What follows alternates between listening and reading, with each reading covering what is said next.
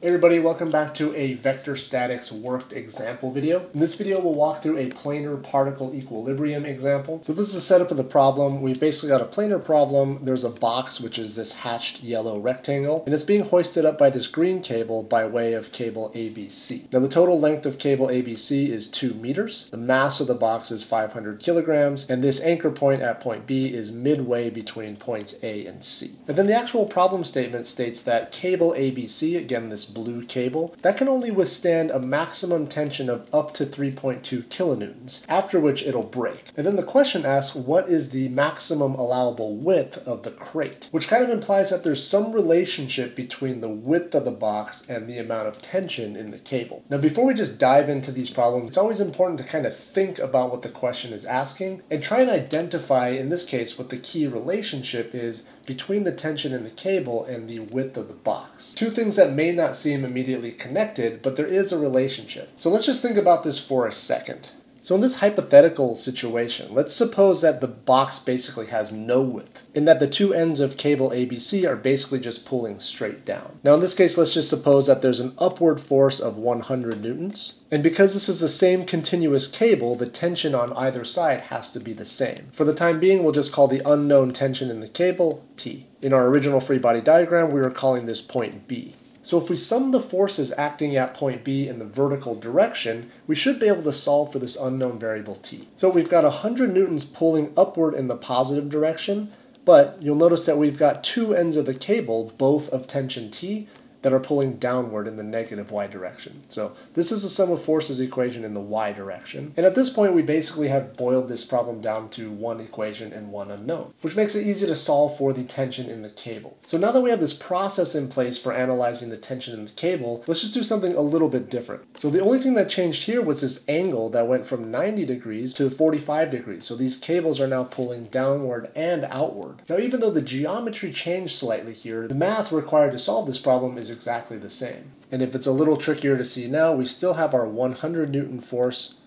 pointing straight up, and we've got 2 times T sine 45 pointing downward. Now the sine 45, of course, comes from the fact that these forces are no longer pointing straight down, and we're only looking at the vertical component of those forces. So let's just take this right-hand side of the tension. If we were to break that force down into its horizontal and vertical components, of course we'd have one component that's horizontal, and one component that's vertical, like so. And because the angle is measured from this horizontal, that would make this vertical component the opposite side, which is why we use sine of 45. So to be absolutely clear, T sine 45 is actually this vertical component of the diagonal blue force. And there's 2 of them, which is why we're subtracting 2 T sine 45. So this is all of the forces in the vertical direction. And again, at this point, you just have to solve for the unknown variable T. So just thinking about this for a second, the trend seems to be the more horizontal or the more splayed out these two forces are,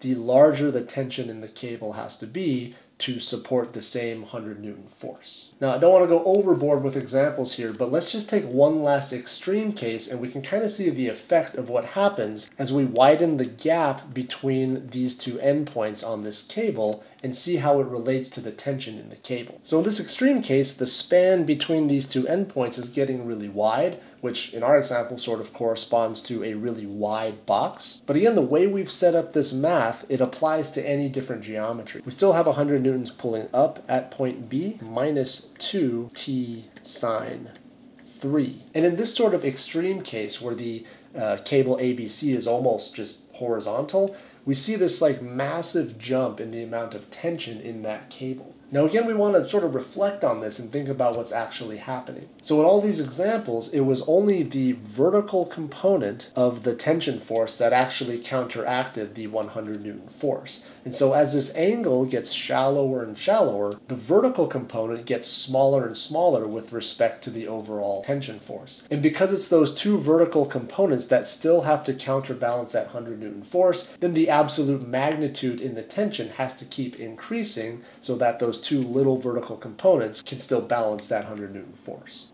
Now, getting back to our original problem, you have to keep in mind that this cable here that we had originally called cable ABC, that's different from the cable that's hooked onto it pulling in the vertical direction. Now that force, we'll just call it TB to differentiate from cable ABC, and the forces have to balance on the system as a whole as well. And so we're actually given the mass of the crate at the beginning of the problem, and because we know the acceleration due to gravity, we can actually just calculate the weight of the box. So the actual weight of the box is 4.9 kilonewtons. And because equilibrium has to be preserved on the entire system, we can do another quick force balance in the vertical direction, which tells us that the tension in the vertical cable must be 4.9 kilonewtons. Now this is always going to be the case regardless of how wide the box is, and this is only a function of how much the box weighs. Okay, so this is now what our problem boils down to. This here is our particle of interest, which again we're calling point B. And what I haven't drawn is the actual crate, but that sort of just goes here. And so again we're going to do the same math that we just did in the previous examples, only this time we have this unknown angle, which we'll call alpha, which we're eventually going to relate to the width of the box. Okay, so just like before, we got to do our sum of forces in the y direction. Now we're not looking at 100 newtons pulling up, but rather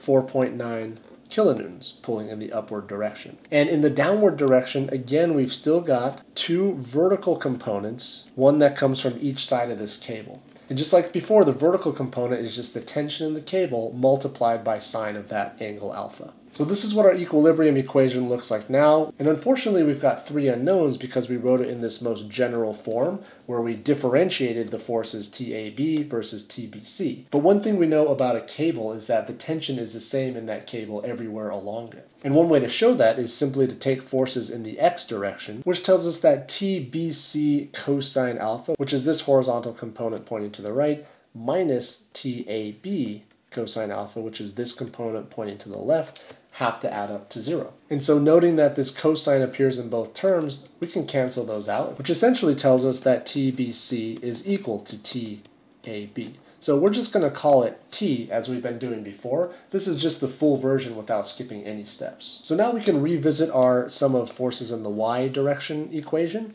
and we can just plug in T for TAB and TBC, something a little bit simpler.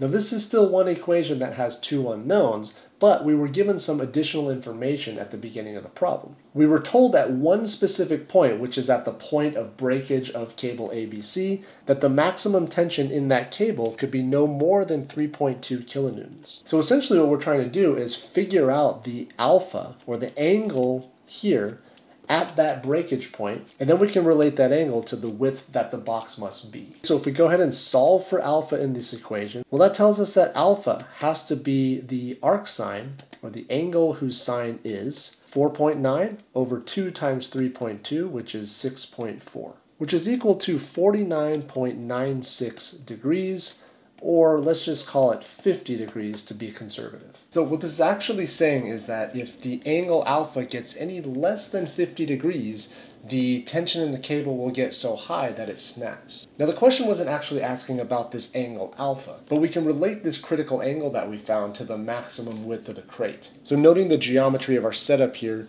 if this angle from the horizontal is 50 degrees, then that would make this opposite angle 50 degrees as well. We're also given that the cable length ABC has a total length of 2 meters, and that point B is halfway between A and C. So that would also mean that each length of cable is 1 meter. Now just using a little bit of trig, we can figure out half the width of the box by noting this right triangle here, which implies that half the width of the box is equal to 1 times cosine 50. Now again, we were asked for the maximum width of the box before cable ABC snaps, which is equal to 1.28 meters. So again, if the box gets any wider than 1.28 meters, this angle up here, alpha, will drop below 50 degrees just due to the geometry, and we already found out that if this angle gets any less than 50 degrees, the tension in cable ABC will exceed the maximum 3.2 kilonewtons. So this is our final answer here, and we have answered the original question. Okay, so there you go. This is a planar particle equilibrium problem in 2 dimensions. It's based on a problem in the book, but like I said, I modified this one a little bit just to try and give you a little bit more insight into what's actually happening. If you have any conceptual or mathematical questions on this problem, feel free to drop them down in the comments. I'll do my best to get back to as many as possible. And then, of course, if you're a student here, just feel free to drop by office hours. We can chat about this problem in person. Thanks for watching, and thanks again for subscribing to our channel here at Cal Poly Pomona in the Department of Mechanical Engineering, and we'll see you next time.